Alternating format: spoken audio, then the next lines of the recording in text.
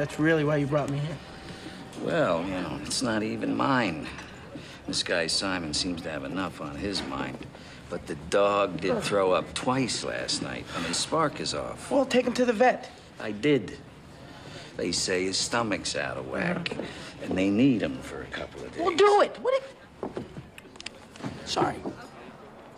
Excuse me. Okay, this is for later. What's this? It's a note. A note? Yeah, it's a thank you note. Thank you note? No. You can read it later. No, thank you. No, thank you, no. No. Thank you. Thank you.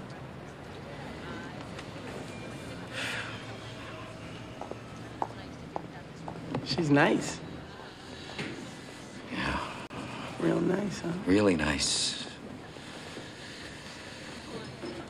Shouldn't that be a good thing, telling somebody no thanks required? Sure looks like it went over, too. I mean, look at you. You're sure making the rounds. Simon says you brought him soup last night.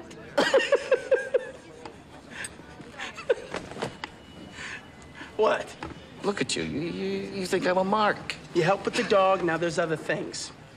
Hey, I'm as concerned about Simon as you are. Concerned? It's not just financial assistance. Hey.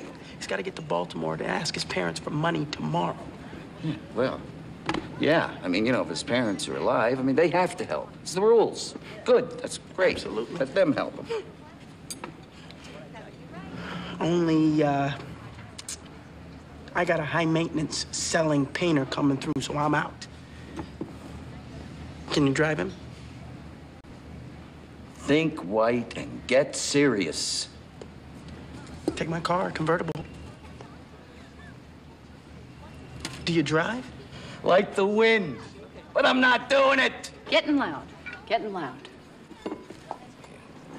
He wants me to take his car and his client to Baltimore. I want your life for 1 minute, where my big problem is somebody offers me a free convertible so I can get out of this city.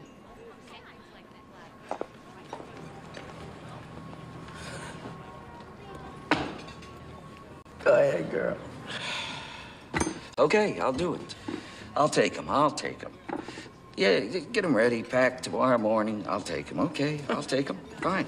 Okay. Okay. All right, I'll see you tomorrow. Let's not drag this out. We don't enjoy one another that much.